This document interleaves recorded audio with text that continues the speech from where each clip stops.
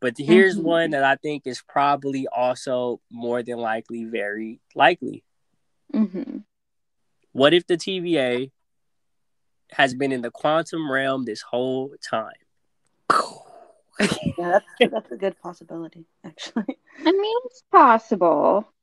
On the first episode of the audio commentary, we mentioned we thought that it was a possibility that Loki could set up Ant-Man, Quantumania, just because of the Kang connection. We thought it was a loose connection, but after watching the entire series, I think it is very, very clear Loki is setting up the Ant-Man.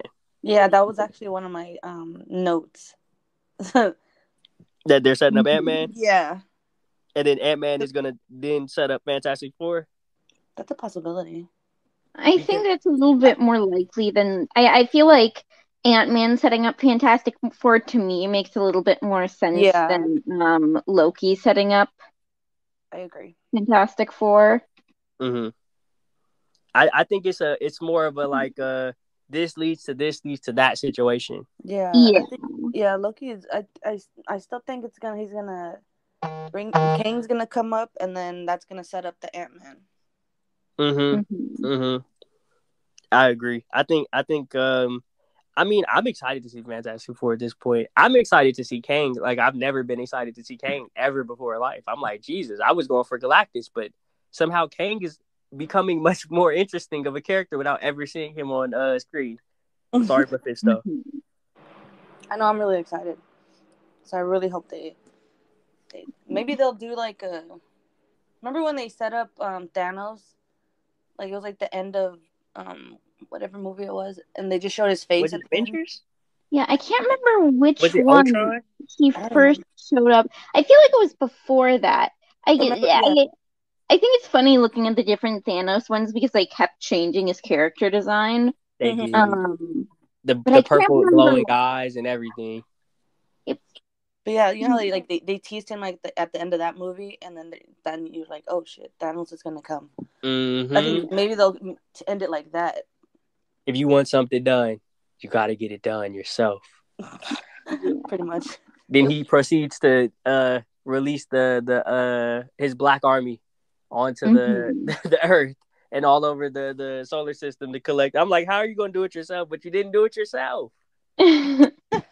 What is he talking about? Why'd you set that up like that, Thanos? You lied. He lied. I love Thanos. Yeah, I think Thanos is one of my favorite characters. I think he's everyone's favorite, like, big bad right now. Yeah, my bathroom is like kind of Thanos themed. Oh wow! I gotta send you guys like the fan art I have in there. I'll send it to our group chat later. The Mad Titan bathroom. The Mad Toilet. Here's a crazy sidebar. I remember the Russo brothers and the writers. Wasn't it like Marcus and McFeely that wrote Avengers Infinity War? The Russo brothers came out like way after and said that Thanos was actually the protagonist in their eyes of Avengers Infinity War. The writers came out and said no, he wasn't. Really? And this debate has been going on back and forth ever since. Like, every time they go do promo and someone asks them about it, they double down on both sides. That's interesting.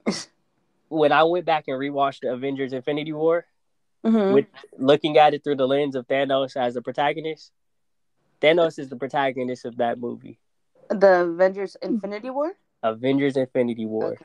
I'm going to rewatch it and do it through that lens. Like, we see him more than anybody. We see him at the very start and very end. And we follow him, literally, his journey. Like, we kind of feel empathetic towards Thanos a little bit, if you think about it. Obviously, not so much in Avengers Endgame, but that was a different version. But I guess it kind of connects back to this even when you think of that whole Loki, seeking that glorious purpose movement. Yeah. I think that's Marvel subconsciously telling us all, like, yeah, there is no more Thanos. Like, there's no more glorious purpose villains coming down the pipeline. Everyone else is going to have a deeper self-realized connection. Like, I think Kang even is going to come with a deeper self-realized function. Oh, I'm so excited. I think we're about to be very confused. I know. Thanks for watching the Polaris Network on YouTube. For exclusive shows and premium content, subscribe to the Polaris Network on Patreon right now.